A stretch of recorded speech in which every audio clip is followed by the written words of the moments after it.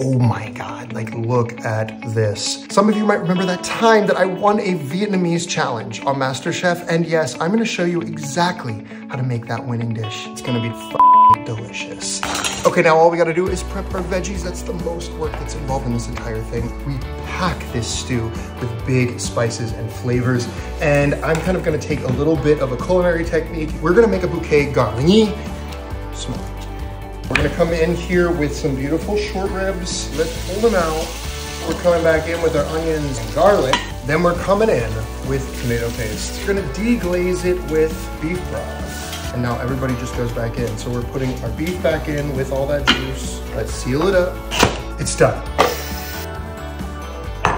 Can we talk about how rich that broth is? This is the Vietnamese beef stew that will change your life. Get the full recipe at chefmichael.com or the link is in my bio.